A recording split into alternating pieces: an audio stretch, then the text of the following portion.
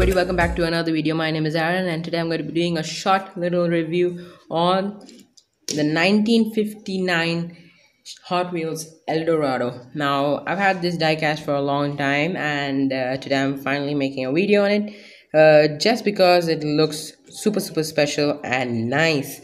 Because first up, when you see it, you see the awesome color scheme. It's got metallic blue all over the body, and then on the side panels you have this white stripe just running across half of the vehicle. Very nicely done. Then you have these designs which are very symmetrical and nice. So we got one at the back, got in front. Then we got this huge chrome grill and lights, full chrome, but unfortunately they are plastic, so the chrome will wear off like this in this area over here.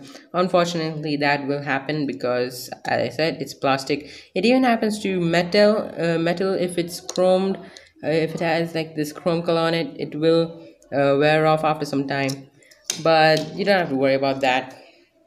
Then you have the overall appearance, as I said before, looks amazing. Then you have these huge what do you call these, fins, huge fins at the back, really massive actually. And you have the tail lights on these fins.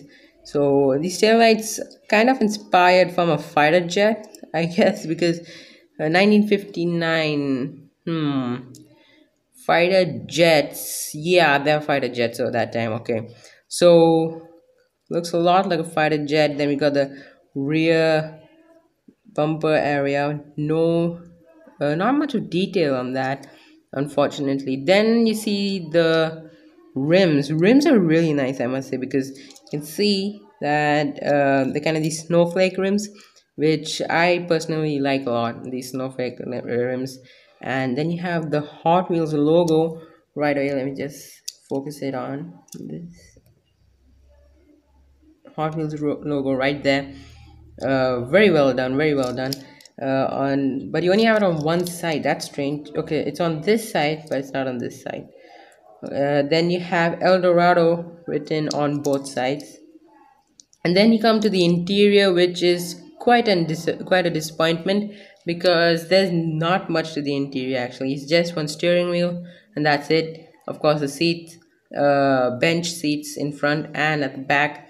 Although the seats do have some stitching detail on it, but that's all you get. No steering detail, nothing else on the dashboard. So, and it's just this huge box cut out for the pedals, where the pedals might be. Other than that, there's nothing else to this car.